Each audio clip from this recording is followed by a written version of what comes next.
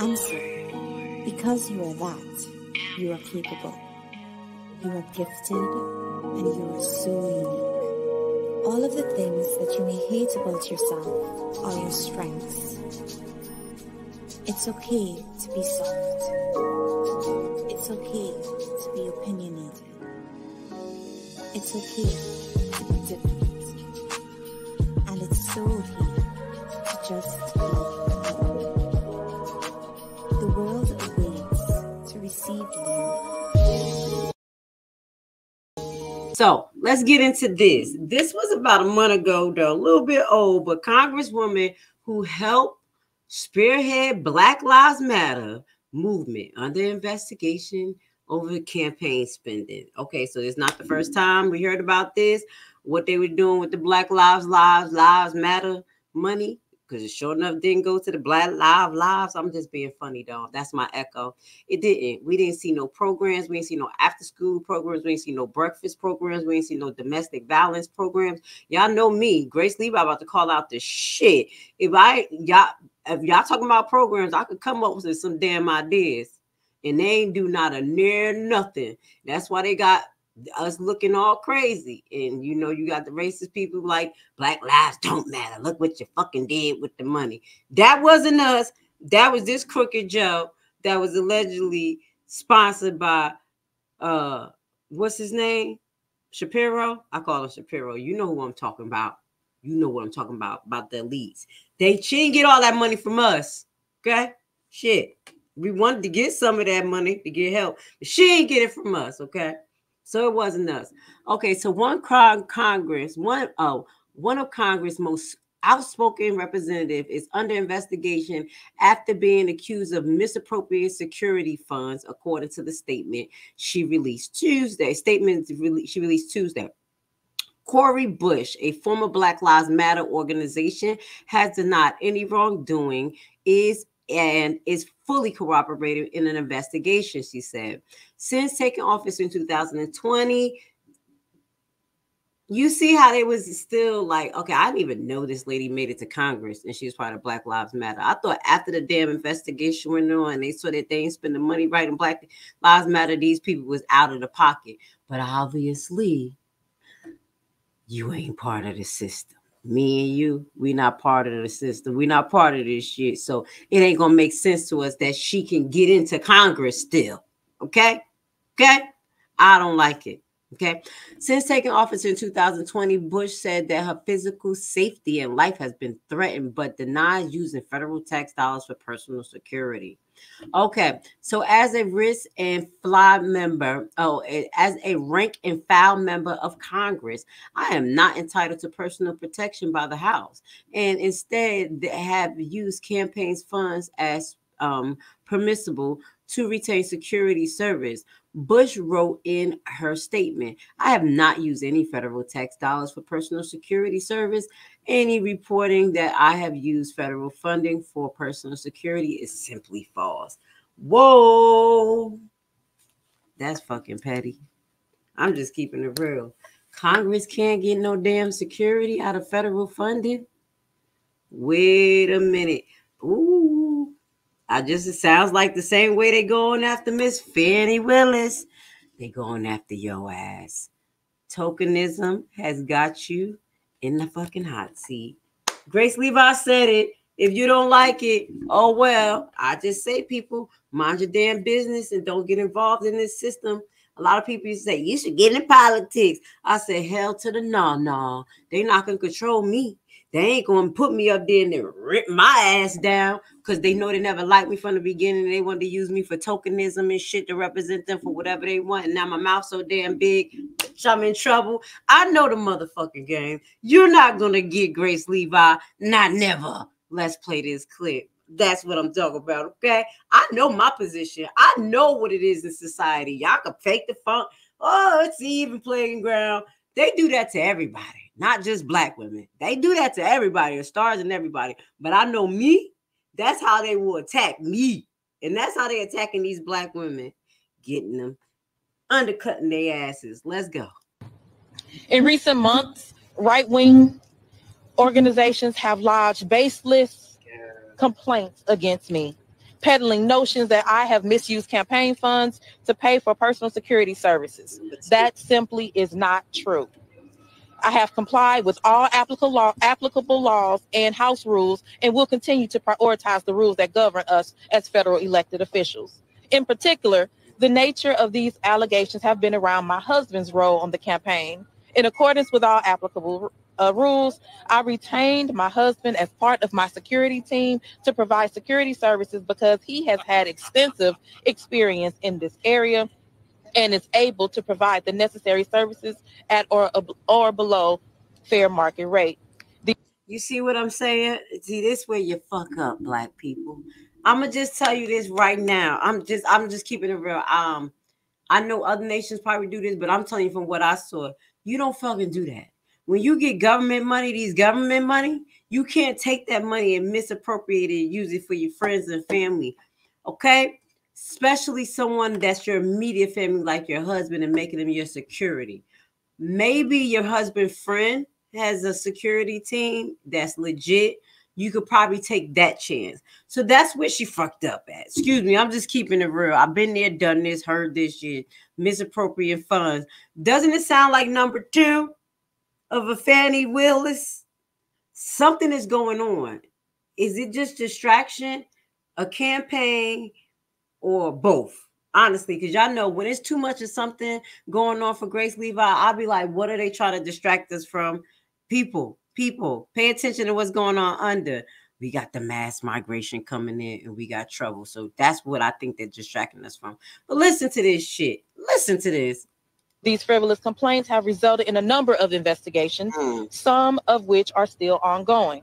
The Federal Election Commission and the House Committee on Ethics are currently reviewing the matter, as is the Department of Justice. We are fully cooperating in all these pending investigations. In September of last year, 2023, after conducting a months-long investigation, the Office of Congressional Ethics found no wrongdoing and voted unanimously to dismiss the case. I look forward to this same outcome from all impending investigations. And I am under no illusion that these right-wing organizations will stop politicizing and pursuing efforts to attack me and the work that the people of St. Louis sent me to Congress to do, to lead boldly, to legislate change my constituents can feel, and to save lives. Thank you. So, yeah, another Black woman under fire in an official position. Okay, we got some more to show you. Doesn't it sound remarkably familiar? Right around election time, though, they got all of this damn chaos going on. So let's keep it moving because we got more to show you.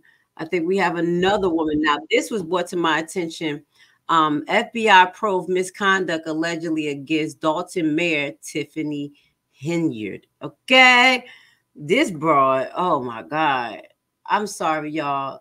I know the white people like, I like Grace Levi. She getting on these Black women. They need it. Good. Ha, ha, ha. Well, I'm fucking telling you, some of these people crooked as fuck. And I know people. And I'm going to talk about my Black women. When we get crooked, we fucking crooked. We can't be crooked and strong and beastful. This shit is scary. I'll be like, oh, no, find Jesus because you going to hell. Some of these women, I'm just keeping it real. So, yeah, I like the white people going to have fun with me tonight because they like, she going to be ripping their asses to shred. Look at this one.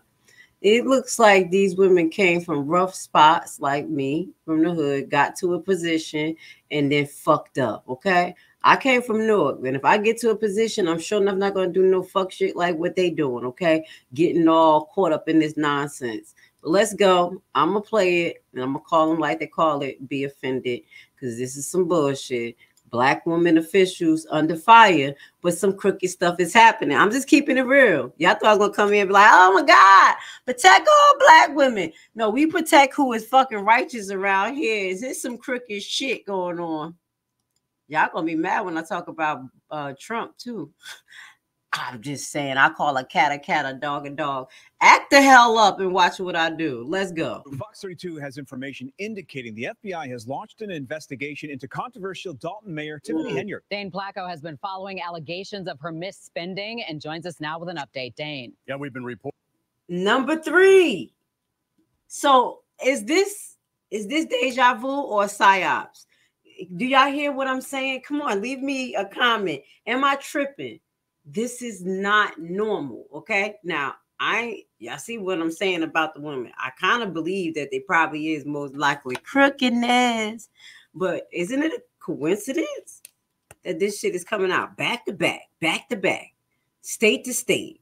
Let's go. Now the FBI is involved in this one, and the FBI, once they on your ass, they're gonna be on you for a couple of years.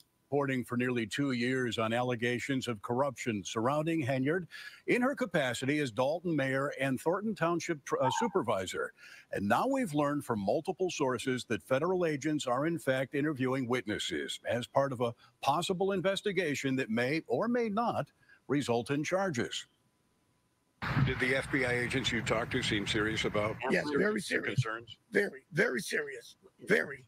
Lawrence Gardner owns a U-Haul rental and trucking business in South Suburban Dalton and says he went to the FBI several months ago, frustrated that the village of Dalton would not renew his business license. Gardner says he's been harassed and his business raided and shut down by Dalton police. Wow. He believes because he refused to make a donation to a civic event sponsored by Dalton Mayor Tiffany Henyard. Whoa. I talked to a couple of agents and I explained them what was going on. I gave them all my paperwork to show them what was happening in court and what was happening in Dalton. And they told me they was investigating and they would be in touch with me. Gardner is one of 6 people who confirmed to Fox 32 that they've been interviewed by the FBI, ranging from Dalton business owners to a former village employee and at least one public official. And we've learned the FBI has been using electronic surveillance as part of its investigation. Agents are asking questions about Henyard's alleged use of taxpayer dollars and resources, including massive spending on out-of-town trips, hundreds of thousands of dollars in police overtime for her personal security detail, using public employees and tax dollars for personal benefit, and holding up licenses to certain businesses like this Dalton restaurant. I've heard rumors that say, hey, I'm on the wrong team. Dwayne Wood has been trying to renew the business license for his restaurant for nearly a year. While he has not talked to the FBI, he believes he can't get approved because he's provided catering to several Dalton trustees who are engaged in a political fight with Henyard. I think I've been just targeted because of my association affiliation with a certain group of people. You know, I had the trustees. I've cooked for the trustees. And in a lawsuit filed by a Dalton towing company, the owner alleges their business license has been held up because, quote, George's Towing's refusal to support or contribute to Henyard's political campaign. Oh my God. I'm sorry, guys. I've been holding my mouth. Do y'all hear this shit? Wait. In a statement, Dalton trustee Jason House reacted to the news of the FBI's involvement. We welcome any investigation that will bring transparency on how taxpayer dollars are being spent. Our residents deserve this level of financial transparency. Oh, my God. We reached out to the FBI, which said it is policy for the agency not to comment on the nature, existence, or non-existence of any investigation that may be occurring. A public relations firm responded on behalf of the mayor, saying neither Henyard or the village of Dalton have received any subpoenas or been contacted by the FBI or any other law enforcement agency. Massive spend. I'm sorry, y'all. Y'all gonna be mad at this black woman. Look at this motherfucking chick. First and foremost, she's guilty. I said it. I believe it. She's literally strong-arming businesses so she can stay in office. You're on the wrong side of the team because they're catering to her opponent.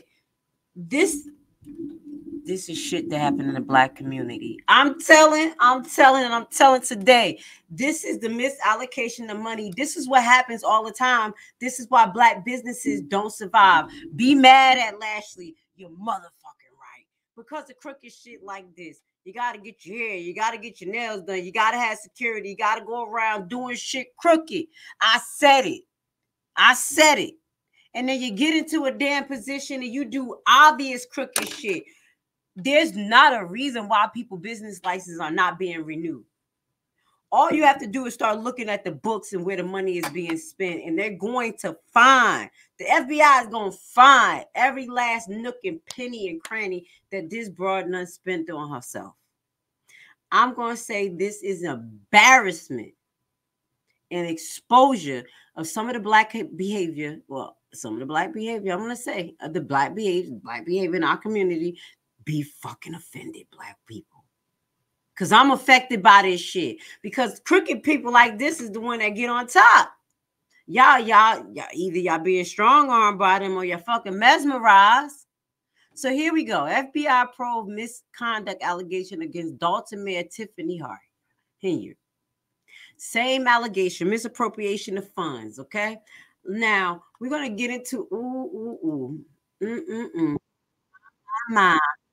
got another one, and this ain't even misappropriation of funds. This is about murder, death, kill.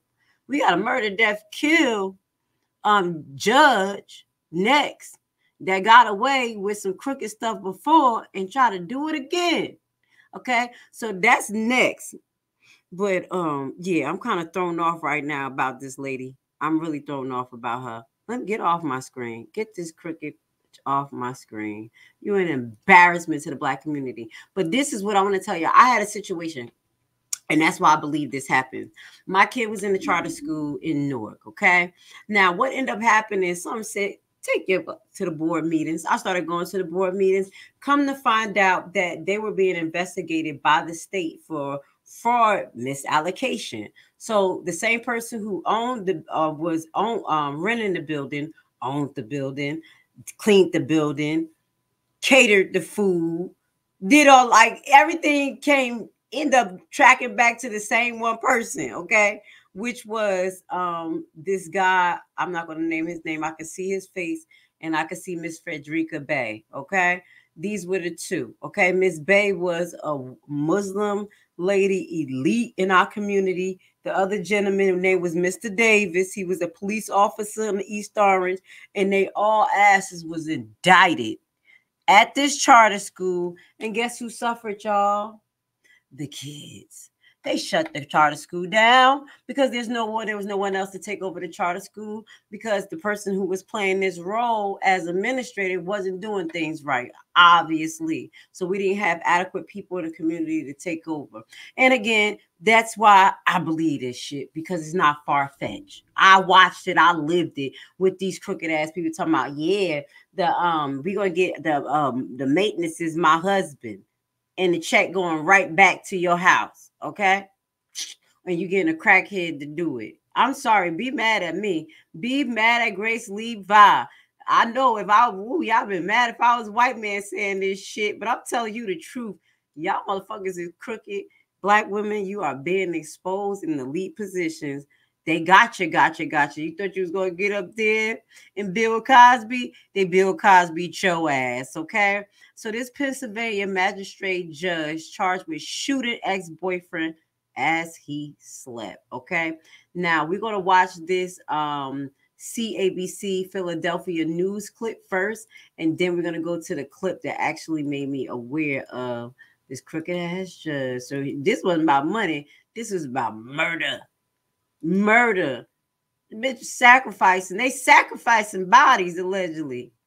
Yeah, I ain't never heard stories like this, right? Y'all know GRACELEVI found a way to keep it entertained.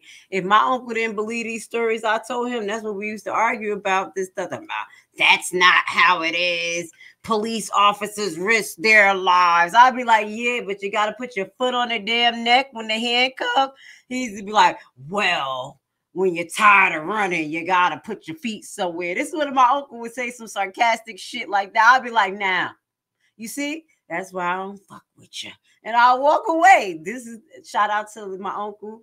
Yes, God rest his soul. All right, so let's get to it. This is dedicated to him tonight because he hates to hear my mouth talk about this shit. But I'm bringing the facts today. And a central Pennsylvania magistrate judge is now facing attempted murder and aggravated assault charges. Police say she tried killing her ex-boyfriend, but tried to put the blame for the shooting on the victim. Wow. 57-year-old Sonia McKnight is now accused of shooting Michael McCoy in the head while he slept last weekend. Police said she tried to convince McCoy that he had pulled the trigger on himself. McKnight was already suspended from the bench without pay in November over several pending violations. I'm sorry, McKnight claims she is innocent. Okay, I just had a freak out moment. I can't even talk about what I just thought about. Okay. All right, I gotta regroup real quick. Okay, so As far as this, I'm sorry, y'all. I really, really got to regroup, okay? That threw me off.